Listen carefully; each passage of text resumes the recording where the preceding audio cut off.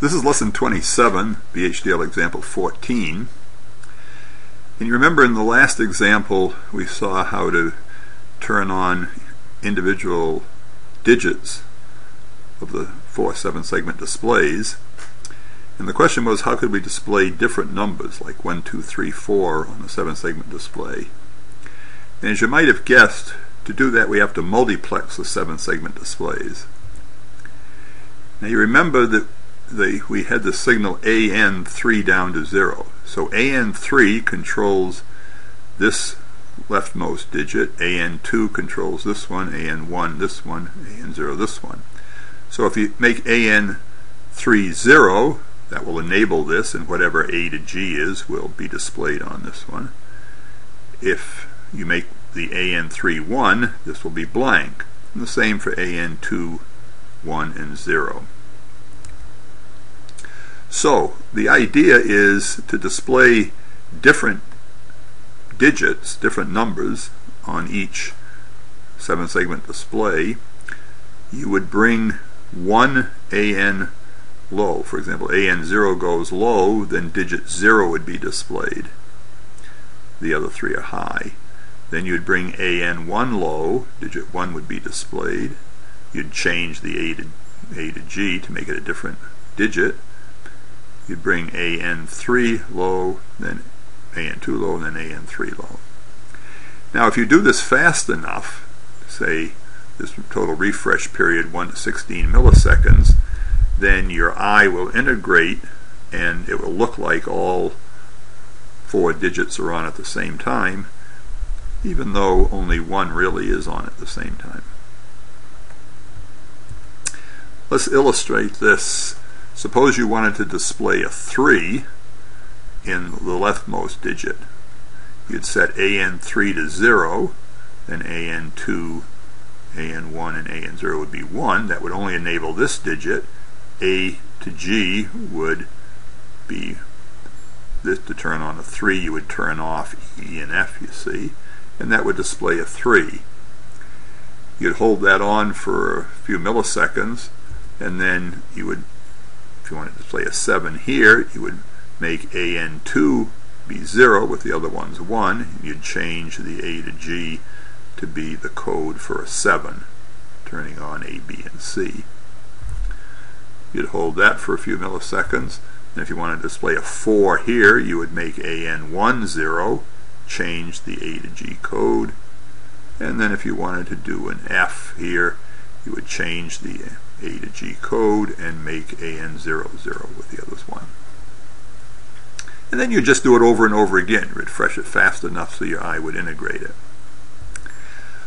Okay, to see this, we're going to do it by hand, so you're going to be able to turn on one digit at a time. So the goal is to display, say, 1, 2, 3, 4 separately on each of the digits of the 7-segment display. We'll do that. We're going to have to multiplex it. So we'll need a multiplexer. And what we want to do is we want to put in a 16-bit hex digit, that is X15 down to 0. And we want to display that on the 4 7-segment display. So for example, let's put in 1, 2, 3, 4 hex. Then the 1 would be hex 15 to 12. The 2 would be hex 11 to 8. The 3 would be hex 7 to 4, and the 4 would be hex 3 to 0. So this is going to be a 4-line 4 to 1 mux, so we need an S1 to 0. So if this is going to be 0, 0, we'll let A through, so we'll let digit 0 come through to this signal digit 3 down to 0. And then if this is 0, 1, then B gets through, which would be X 7 to 4, and so forth. 1, 0 would let X 11 to 8 through, and 1, 1 would let X 15 to 12 through. Then digit 3 would go into our hex 7 seg decoder, so out comes A to G. Now we just have to control AN3 to 0 so that when we want to display X15 to 12, only AN3 is 0. Well, we'll use the buttons so you can do it by hand. Let's bring the buttons in here.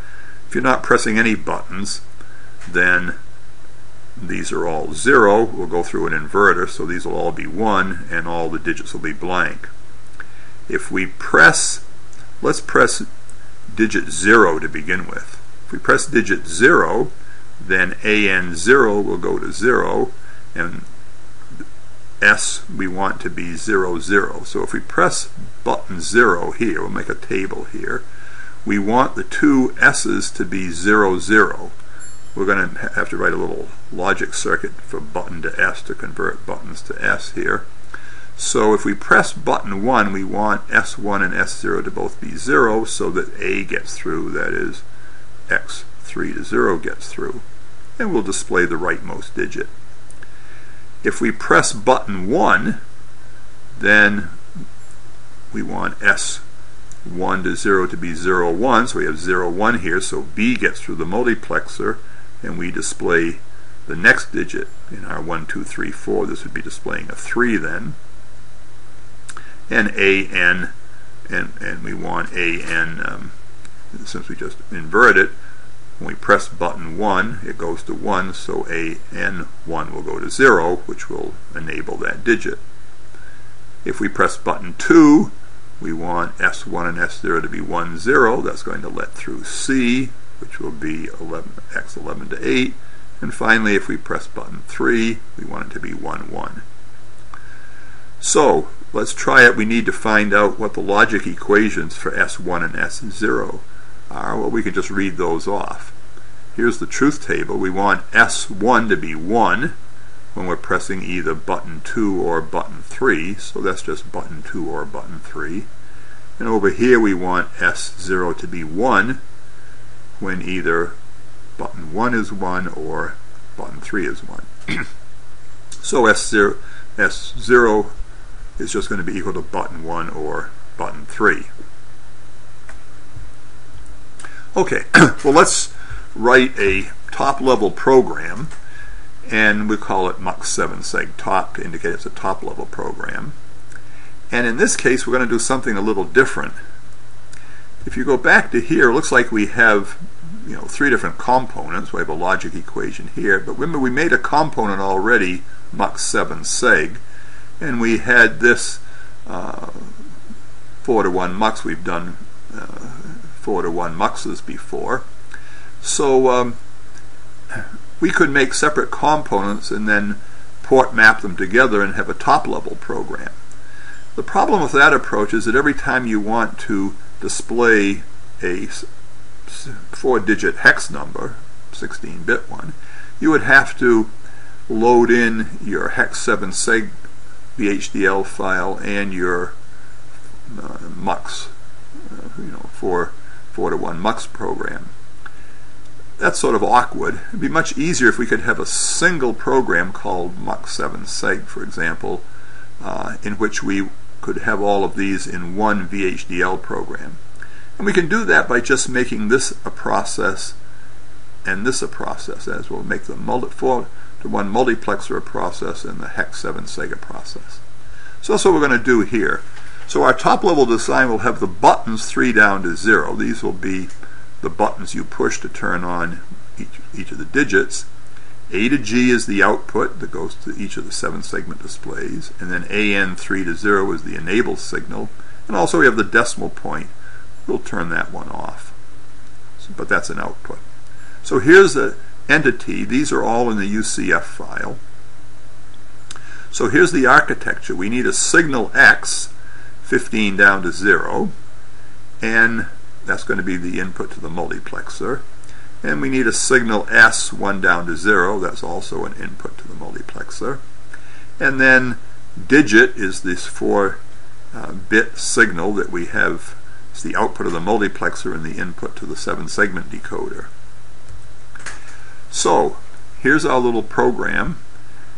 We're going to set X to 1, 2, 3, 4. We'll just fix it, the hex value 1, 2, 3, 4. So there's a 1, 2, 3, 4 going to be coming in here. We'll have to connect these.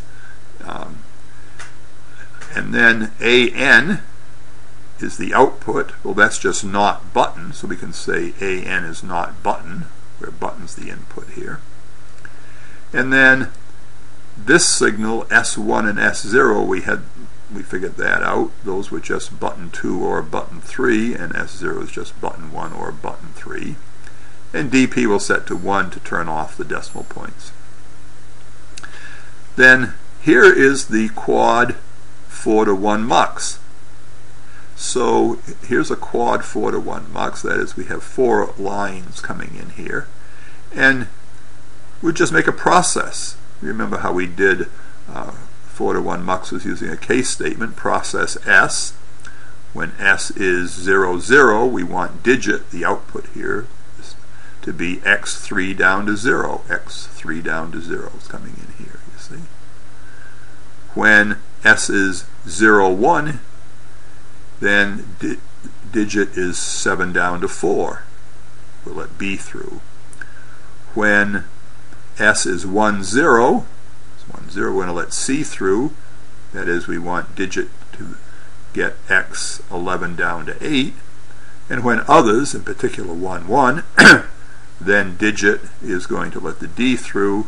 That's going to be x15 down to 12.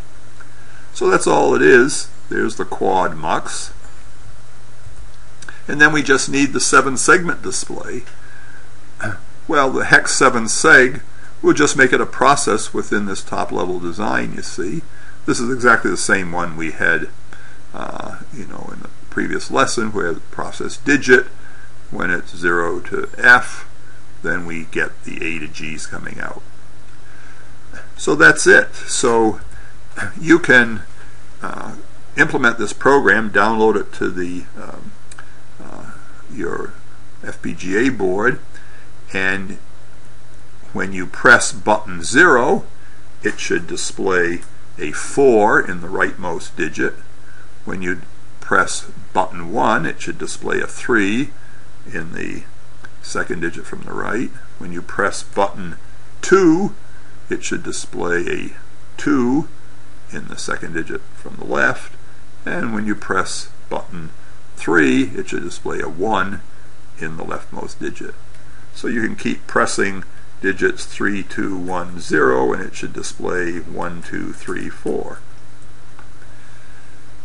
Well, you just have to do it fast enough, then you can see them all at once, which means that instead of with buttons here, we need to somehow make S 1 to 0 count very fast, 0, 1, 2, 3, 0, 1, 2, 3, in which case this would display whatever X is very rapidly.